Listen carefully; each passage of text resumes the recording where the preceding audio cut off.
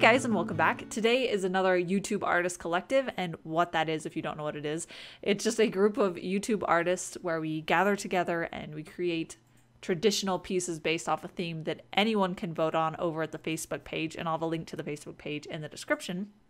And anyone can take part in these themes, so if you'd like to try out doing one based on this theme, you can absolutely do that and hashtag it with just hashtag YTAC, I think. Yes, YouTube Artist Collective, the initials of that. And I would love to see your guys' take on this theme, but the theme is Ocean World, and that's the one that won. And it's really fun because it's during the month of Mermay, so we have lots of mermaid themed art happening right now, so it's very much on people's mind, this ocean theme. But yeah, I was really excited to get started with this one, and I wanted to think of a subject that was very specific, I guess you could say. I wanted it to have a story and a certain feeling to it. And what I wanted to focus on is I wanted to focus on some of the like myth and creepiness of the ocean. And I was brainstorming and talking things out and eventually arrived to the idea of focusing on the Bermuda Triangle, of this kind of haunted concept and idea in this place. And once I came to that idea and that concept, I was really excited to start working on it because it was something that felt very in line with the type of thing that I want to do more of. So that was really helpful. And I also had a sort of concept before that of doing a large-sized ocean woman, which is actually a pretty common thing in art and film, because I was thinking about how fun it would be to incorporate almost like an ocean goddess or someone that was extremely powerful looking. And I was thinking about, well, what are things and places that I can find ideas for, things that have already been done, so I can know what that looks like, what I want to change, what I want to depict that. And I could think of a lot of them just right off the top of my head. There's Little Mermaid when Ursula turns giant. There's Pirates of the Caribbean. There's Moana.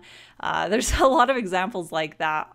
And that's kind of fun. I love working off of something that there's already a rolling dialogue on it almost, and then I can take my own take on it and make it my own. So once I had those two combined ideas, I felt a lot more comfortable with the direction that I wanted to go and the way that I wanted to work on it. And I started sketching out thumbnails, and I got a little bit stuck where I was trying to get a pose to look right. And the thing is that I am not going to be able to know a good pose right off the top of my head. With the amount of practice that I've done, I just don't feel comfortable with that.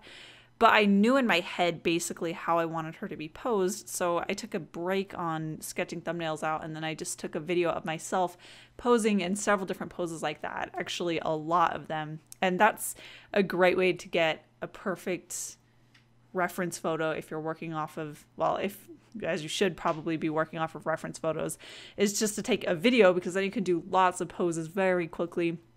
You don't have to worry about making sure that you're freezing when you're taking the actual photo or anything like that. So I just took a bunch of them on my webcam, and then I was watching it over and just took really quick screen grabs of the ones that I liked and then worked off of that.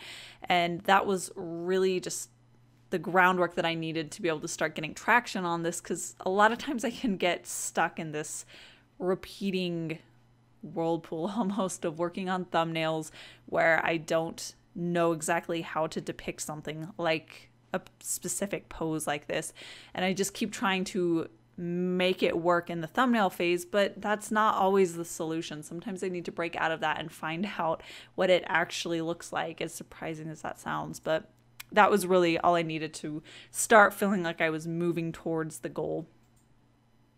And this is the part where I'm getting to the color comps. And I get a lot of questions on this, but it's very easy. What I do is I just finish the line work like normal, and then I take a very brightly lit photo of the piece.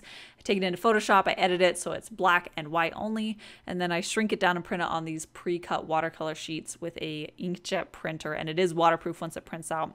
And I found that once I started doing this method, I've done way more color comps for each piece, and I've been a lot more thoughtful about each step in each area. I used to do where I would just draw in very loose representations of the piece, where I would just hand draw each one for each thumbnail that I wanted to try. And when I did that, I was a lot more quick to move from very loose thumbnails onto the final piece. But now that I actually can just print more out, there's no excuse for me not to really delve in there and figure out exactly how I want the colors to be. So I've done way more color comps for each piece, and I'm able to be a lot more detailed about how I'm going to execute it because I have all the details there. So this has actually really improved my process once I decided to go ahead and just dedicate some of the paper to the color comps themselves and dedicate the time. It really actually doesn't take that much time now that I'm used to that system, but yeah, it's really improved the quality of the colors that I am able to do once I get to the final. And I ended up doing a lot more color comps than I show in this video, but eventually I had to move on to the final piece. I ended up taking hours working on color comps because I felt so conflicted with how to execute it and what colors I wanted to use. I did several where the moon was more of this pinky red color and then it gradiated into blue, so it was really a pink, purple, blue color scheme. And while I really liked it, it's one that I tend to gravitate towards all the time, and it really wasn't fitting towards the mood that I wanted. And then I had another color comp that was a lot more focused on green in the sky and then fading down into a blue. And I knew that that was the right mood, but I just couldn't quite get it to look the exact way that I wanted it to, or to spark the same kind of interest. And I reworked it, but eventually it was to the point where I decided that it was just time to move on, and that I just needed to stop overthinking it, because sometimes I can just get stuck in a rut of rethinking the same thing. So I had to force myself to move on to the final piece, which was a little bit scary because I didn't feel 100% ready or confident with that. And honestly, most times I would prefer to take a break, step away from it, and let myself just re-energize so that I could come back to it with fresh eyes. But it was at a point where I was ready to move on, and I knew that I was ready to start painting it. I just was overthinking it, and sometimes that's just the case.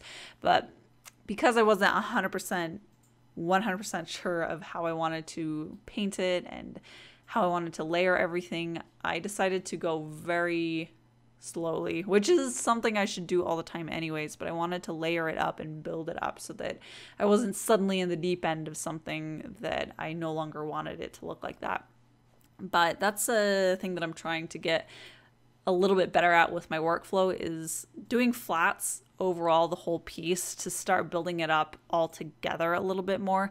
And that's something that I tried to do here. I knew that I wanted the water to be gradiated from darker up to a little bit lighter at the surface, and I wanted her to be greener than the water. So I went ahead and I did this graded wash with the water, and then I filled her in with a really light wash of green so I could just start creating this baseline to start working off of it. And visually I'd be able to see where the colors are going to be placed, and I could start working off of that rather than detailing one area and having that not match the other areas, especially in value. And now some of the things I wish that I could do better and I would like to practice more on.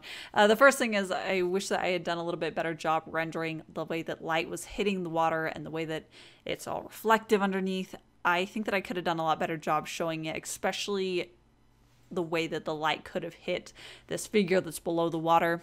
Also, the way that her hand is breaking out of the surface, I could have rendered that a little bit more realistically and made it look a little bit more convincing what was happening there. But that's something that I would really like to practice more of, how water looks and how to paint it, because I am really interested in that and doing water-based pictures. That's the first one. The second one is the area in the sky with the boat and this area where you could see through the water into the sky.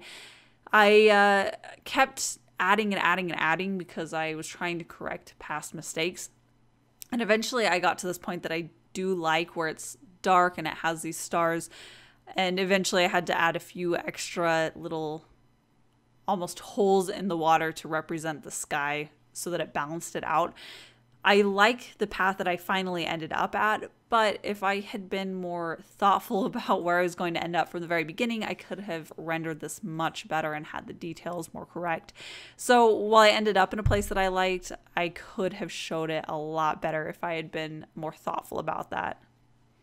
And that is it for today's theme. Again, if you want to participate, the theme is Ocean World, and you can hashtag that with YTAC, and I would love to see what you guys are doing. But as usual, I have the original available, just like everyone else who took part in the YouTube Artist Collective. So if you'd like to own this painting, I'll have a link in the description as well as in the end card. And it will have a link to everyone else in YouTube Artist Collective that took part in today's theme down in the description, so you can see all of the different takes on this theme, which I think is really cool. That's my favorite part about this, is seeing what everyone else did. But I will also have prints of this available as well at my art shop. So yeah, I really love this one, actually. I fought with it, but eventually it turned into something that I did like, so that's always nice. But yeah, thank you so much for watching. I do normally post on Wednesdays and Saturdays, and I will see you guys at my next one.